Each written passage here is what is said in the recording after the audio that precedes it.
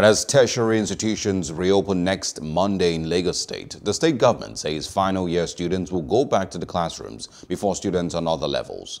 Special advisor on education to Governor Babajide Sanwo-Olu, Tokunbo Wahab, made this known yesterday. The schools in the country had been shut in March as part of measures to curb the spread of the coronavirus disease, but the federal government announced the resumption of graduating pupils last month to write this year's WAEC from August 17, 2020 through September 12, 2020. Sanwo-Olu had subsequently announced the reopening of schools in the state, starting with tertiary institutions on the 14th of September 2020.